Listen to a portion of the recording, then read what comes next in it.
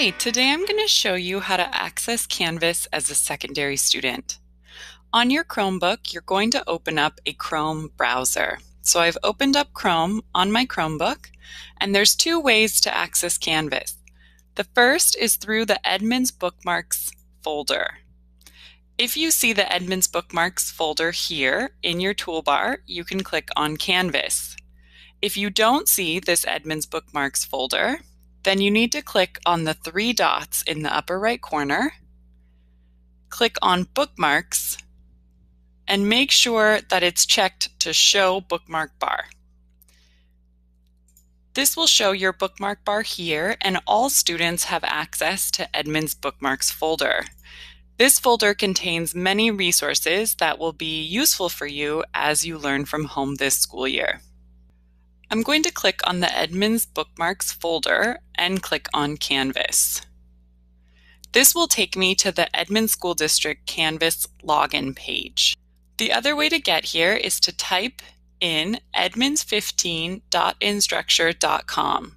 This will also take you to the Edmonds School District Canvas login page. Our school district's login page has a panda bear in the upper left corner. If you don't see this panda bear, make sure that you're at edmonds15.instructure.com. In order to log into my Canvas account, I'm going to type in the first part of my email address. That is everything before @edmonds15.org. Here is an example of a student username. This student's email address is student06@edmonds15.org. This student's Canvas username is just student06.